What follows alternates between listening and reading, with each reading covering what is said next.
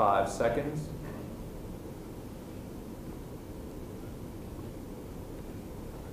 My fellow Americans, I must speak to you tonight about a mounting danger in Central America that threatens the security of the United States. This danger will not go away. It will grow worse, much worse, if we fail to take action now. I'm speaking of Nicaragua, a Soviet ally on the American mainland, only 2 hours flying time from our own borders. With over $1 billion in Soviet blockade, the communist government of Nicaragua has launched a campaign to subvert and topple its democratic neighbors. Using Nicaragua as a base, the Soviets and Cubans can become the dominant power in the crucial corridor between North and South America. Established there, they will be in a position to threaten the Panama Canal, interdict our vital Caribbean sea lanes, and ultimately move against Mexico. Should that happen, desperate Latin peoples by the millions would begin fleeing north into the cities of the southern United States or to wherever some hope of freedom remained. The United States Congress has before it a proposal to help stop this threat. The legislation is an aid package of $100 million for the more than 20,000 freedom fighters struggling to bring democracy to their country and eliminate this communist menace at its source. But this $100 million is not an additional $100 million. We're not asking for a single dime in new money. We're asking only to be permitted to switch a small part of our present defense budget to the defense of our own southern frontier. Gathered in Nicaragua already are thousands of Cuban military advisors, contingents of Soviets and East Germans, and all the elements of international terror from the PLO to Italy's Red Brigades. Why are they there? Because, as Colonel Gaddafi has publicly exulted, Nicaragua means a great thing. It means fighting America near its borders, fighting America at its doorstep. For our own security, the United States must deny the Soviet Union a beachhead in North America. But let me make one thing plain. I'm not talking about American troops. They are not needed. They have not been requested. The democratic resistance fighting in Nicaragua is only asking America for the supplies and support to save their own country from communism. The question the Congress of the United States will now answer is a simple one. Will we give the Nicaraguan democratic resistance the means to recapture their betrayed revolution, or will we turn our backs and ignore the malignancy in Managua until it spreads and becomes a mortal threat to the entire New World? Will we permit the Soviet Union to put a second Cuba, a second Libya, right on the doorstep of the United States? How can such a small country pose such a great threat? Well, it is not Nicaragua alone that threatens us, but those using Nicaragua as a privileged sanctuary for their struggle against the United States. Their first target is Nicaragua's neighbors. With an army and militia of 120,000 men, backed by more than 3,000 Cuban military advisors, Nicaragua's armed forces are the largest Central America has ever seen. The Nicaraguan military machine is more powerful than all its neighbors combined. This map represents much of the Western Hemisphere. Now, let me show you the countries in Central America where weapons supplied by Nicaraguan communists have been found. Honduras, Costa Rica, El Salvador, Guatemala. Radicals from Panama to the south have been trained in Nicaragua, but the Sandinista revolutionary reach extends well beyond their immediate neighbors. In South America and the Caribbean, the Nicaraguan communists have provided support in the form of military training, safe haven, communications, false documents, safe transit, and sometimes weapons to radicals from the following countries: Colombia, Ecuador, Brazil, Chile, Argentina, Uruguay, and the Dominican Republic. Even that is not all, for there was an old communist slogan that the Sandinistas have made clear they honor: the road to victory goes through Mexico. If maps, statistics, and facts aren't persuasive enough, we have the words of the Sandinistas and Soviets themselves. One of the highest level Sandinista leaders was asked by an American magazine whether their communist revolution will, and I quote, be exported to El Salvador, then Guatemala, then Honduras, and then Mexico. And he responded, "That is one historical prophecy of Ronald Reagan that is absolutely true." Well, the Soviets have been no less candid.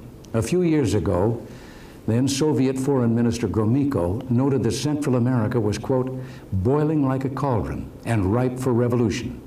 In a Moscow meeting in 1983, Soviet Chief of Staff Marshal Ogarkov declared, "Over 2 decades, there are Nicaragua,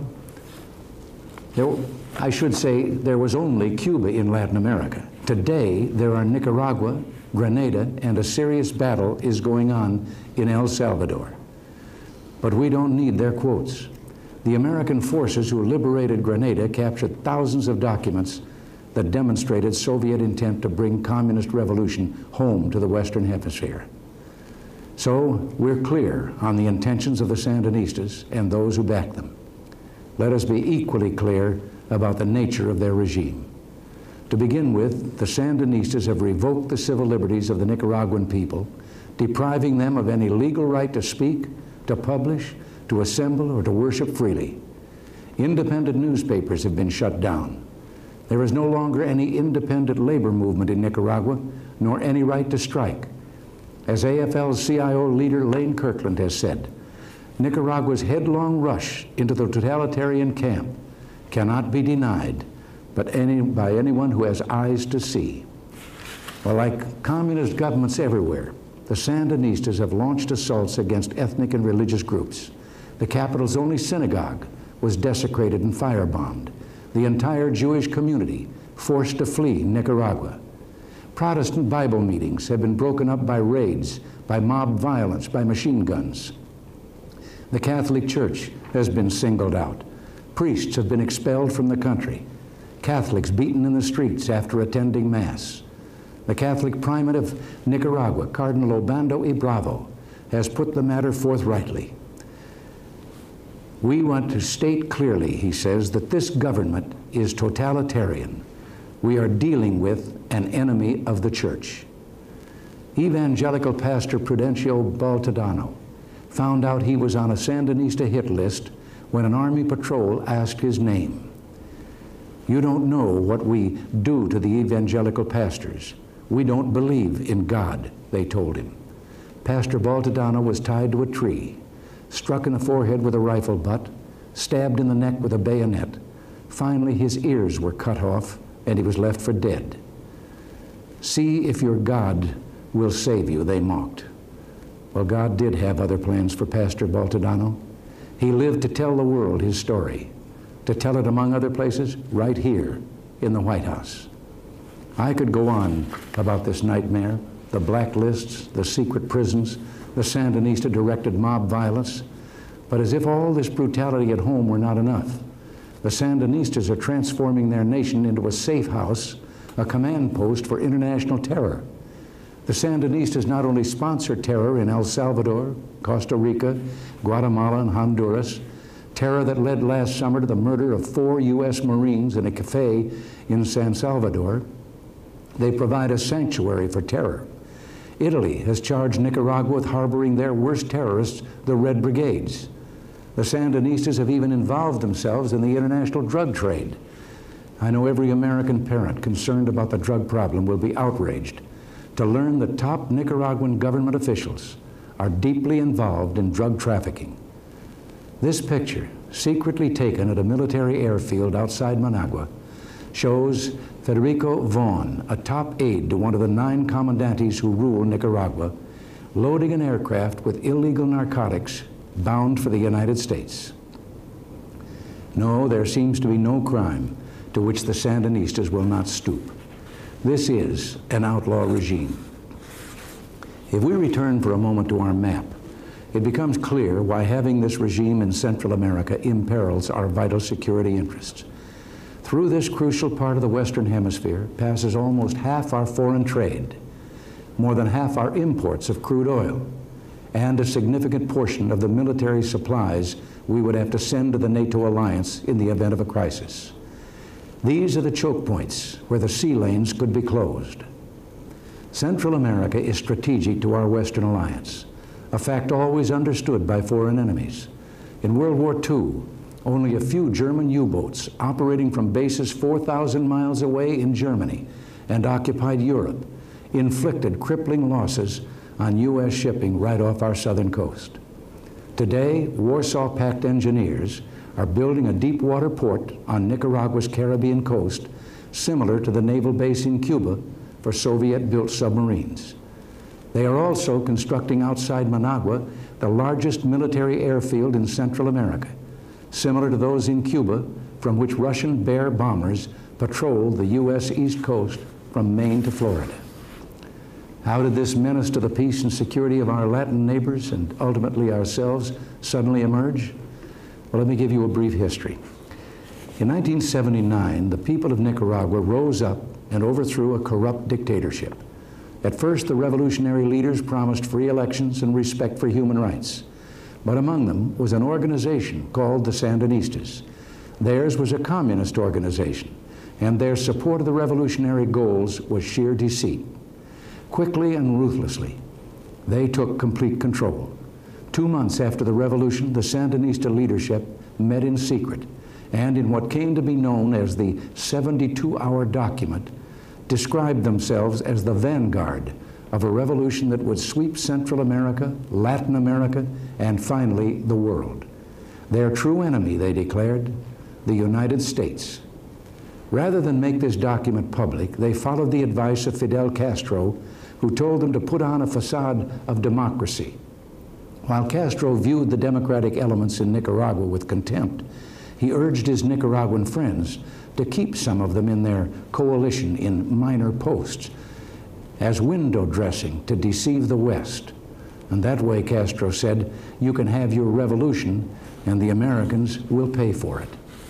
And we did pay for it. More aid flowed to Nicaragua from the United States in the first 18 months under the Sandinistas than from any other country. Only when the mask fell and the face of totalitarianism became visible to the world did the aid stop. Confronted with this emerging threat, early in our administration, I went to Congress and with bipartisan support managed to get help for the nations surrounding Nicaragua. Some of you may remember the inspiring scene when the people of El Salvador braved the threats and gunfire of communist guerrillas, guerrillas directed and supplied from Nicaragua, and went to the polls to vote decisively for democracy. For the communists in El Salvador, it was a humiliating defeat. But there was another factor the communists never counted on, a factor that now promises to give freedom a second chance: the freedom fighters of Nicaragua.